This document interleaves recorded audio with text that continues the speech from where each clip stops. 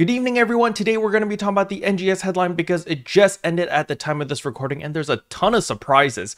But before we jump into all of that, if you're new to the channel, I upload NGS content daily. So if you do play this game, I would really appreciate a subscribe as it really helps out the channel.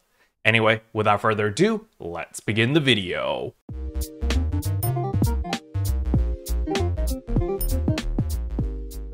So the very first surprise that came out of nowhere is they are making a card minigame. It kind of looks like Hearthstone, kind of looks like Invocation TCG from Genshin Impact. It's really weird and it came out of nowhere, as you guys can probably see in the B-roll right now.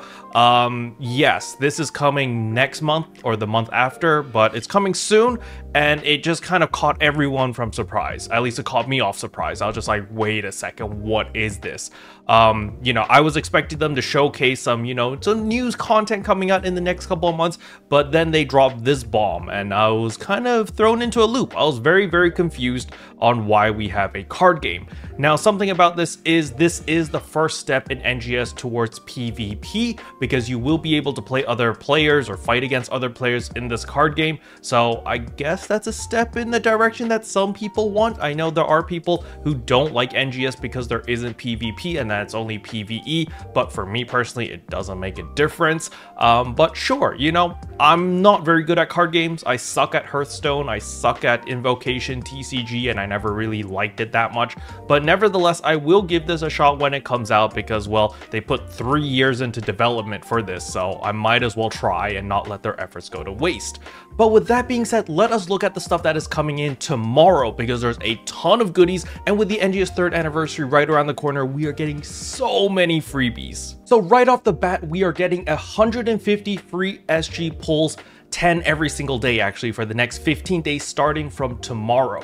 Yes, so make sure that you log in every single day, do your 10 pulls. You don't even need to do your dailies, you don't need to do anything. You just log in, you can immediately do your 10 pulls, and if you're done, you can log out. You know, no pressure at all. However, on top of that, let's say that you get duplicate items. They also introduced a super SG item recycle, so you can actually recycle all those duplicate items and actually get some more rare items, such as Vocal Performance 4, which is actually a pretty rare emote. So I'm actually pretty surprised that you're able to pick this up for free. So that is really nice. And then on top of that, we also have the use the salon to your heart's content. Honestly, this should be a permanent feature, but nevertheless, it's here for the entire month, so I'm very happy that that is back. Now, on top of all of this, there are a bunch of campaigns which are starting on the weekend. So starting from April 28th, we have the pre-announced urgent quest as well as the super treasure scratch. Now, do keep in mind that with the pre-announced urgent quest, we're actually going to be able to do double urgent quests as well. Remember, we have the new limited time urgent quest that will be introduced starting from tomorrow. So, you know, we're basically just going to be running that over and over.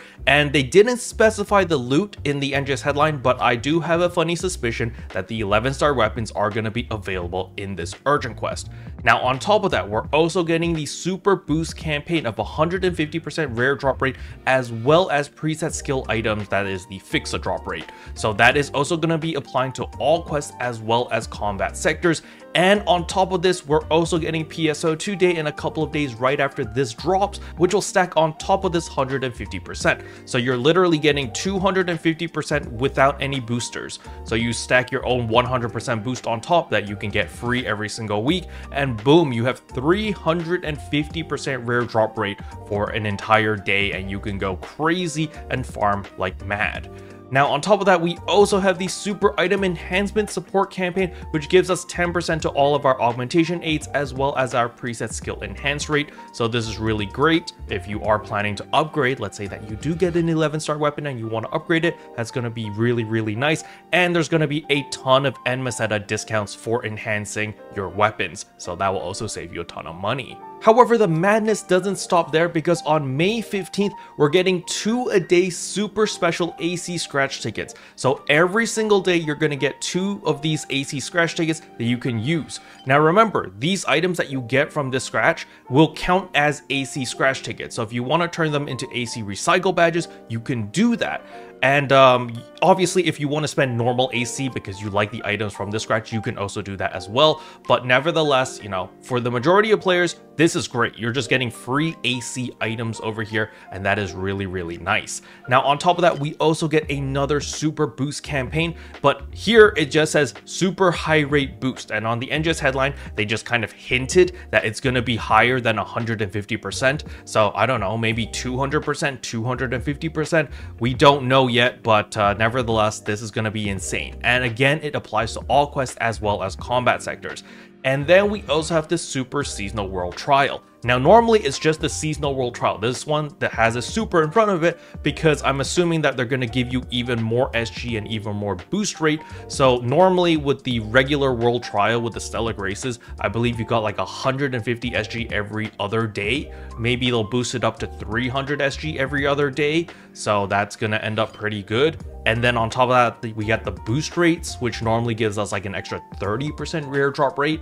They might boost it up to 60%. So this is really, really good news for us. But remember, this kicks in on May 15th. So it's not starting from tomorrow. We do have to wait a couple of weeks before all of these campaigns kick in. And we're getting the new Urgent Quest Planet Crusher Assault. So this is Darkfall's Dalion in Urgent Quest form. And so it's going to be available for everyone. Everyone's going to be able to run this. They've eased up on the difficulty. So there's going to be no more death limit. It's going to deal less damage. It's going to have less HP. And so everyone is going to be able to farm this and do it whenever they want, especially since it's pre-announced, so you're going to know when the urgent quest comes up. So please take advantage of this. Keep in mind that the super rare drop rate boost is also going to apply for this urgent quest as well, so you can definitely take advantage of that. But more importantly, at the same time of this urgent quest being announced, we will also get the Crimson Realm again. Now, Crimson Realm will only be sticking around for 1 week. They did specify that, which is a little bit unfortunate. However, they did specify over here that the 11-star rarity weapons are added to the Crimson Realm drop items. And so you really want to take advantage of that since we have the super high rate boosts as well as the urgent quest as well as Crimson Realm. It's like everything stacking together to create the perfect storm. So basically make sure that near the end of May, starting from May 29th, that your schedule is free because you really want to farm for that entire week. You want to farm as much as possible because there are just so many boosts going on and so many good things happening that if you do miss out on this week, it's kind of a shame. Now, with that being said, I do want to touch on the AC scratches. I know a lot of people are rolling their eyes going like, oh yeah, of course there's a bajillion AC scratches. The main thing that I want to point out over here is they are adding the C Lux Hal Finale S into the scratch count bonus. So if you were going to scratch for any cosmetic items, just understand that you can get the Lux Hal Finales as a capsule. Remember, these are the S variants, so that's a 100% success rate, so 0 gambling required. So that will definitely help you on your augmenting if you are planning to augment anything. Something to keep in mind over here in this scratch, specifically the remix motions, is there is my signature motion. It's the one where I sit with the red umbrella. However, they recolored it to purple, so that is pretty interesting. I might pick that up. It looks a little bit off, but it does fit my color scheme since I usually do prefer more cooler colors, so that is pretty nice. Another thing that they didn't show in the NGS headline is these 3 special scratch tickets. They're getting the Refined Revival May 2024, as well as the Type 1 Voice Collect and Type 2 Voice Collect May 2024.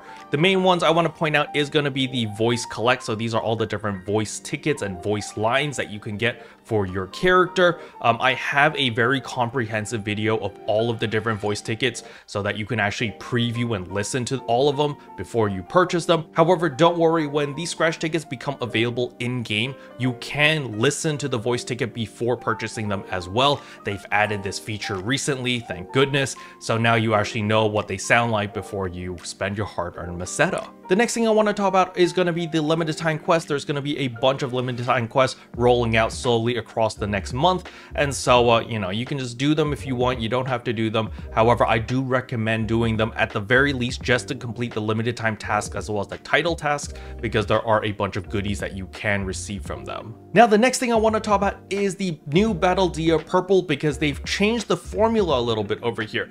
Now you can queue up into rank 1 or rank 2. However, the difference isn't the difficulty itself, it's actually the monsters or the mobs that you're fighting. Now in this battle dia, you will be fighting all starless enemies. There's 3 different starless enemies per rank. So when you go to rank 1, there's going to be 3 unique starless enemies, and in rank 2 there's another 3 unique starless enemies. So it's not like rank 2 is better than rank 1, they're kind of equal, it's just different bosses or different starless enemies to fight. But the thing they changed in the formula is you can now queue up with 8 people instead of just 4 people. So that is really interesting, that instead of killing 5 gigantics, you just need to kill 3 gigantics, and you can actually queue up with 8 players instead of the regular 4 players. So this is definitely going to be something that I want to try out the moment it comes out, because it just seems like really fun, you know, just running in with 8 players, beating up starless bosses, and not having to worry about killing all 5, and you just have to worry about 3 bosses. Hopefully the fights are going to be a little bit shorter, and hopefully the fights have a little bit more